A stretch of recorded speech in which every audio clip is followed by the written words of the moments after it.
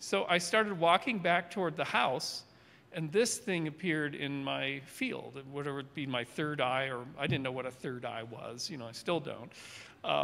But it was a seething mass of molecules, and they were like a clump of molecules that somehow like Lego bricks had gotten put together, and they were sort of doing something, and I thought, oh, I can ask this thing. It must be a thought experiment.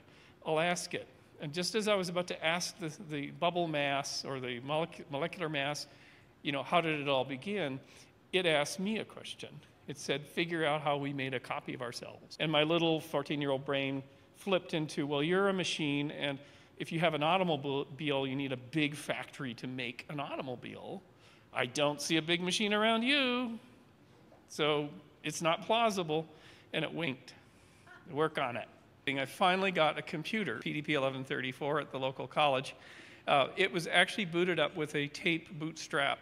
There was an option to do that. So I started studying these bootstrap idea, like how do we get our system up? Well, we just feed this thing in and it starts up services and whatnot.